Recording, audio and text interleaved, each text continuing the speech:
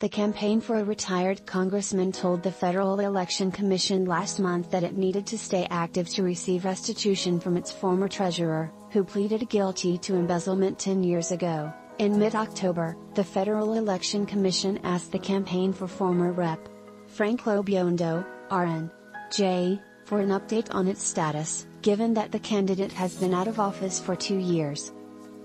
McCrossan was sentenced to 30 months in jail and ordered to pay $458,000 in restitution. 10 years later, FEC records show that the 70-year-old McCrossan has repaid at least $193,000. Last quarter he made monthly payments of $800.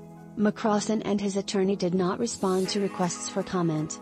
After 24 years in Congress, Lobiondo left office in 2019. He is now a lobbyist. His congressional campaign still has $152,000 of cash on hand.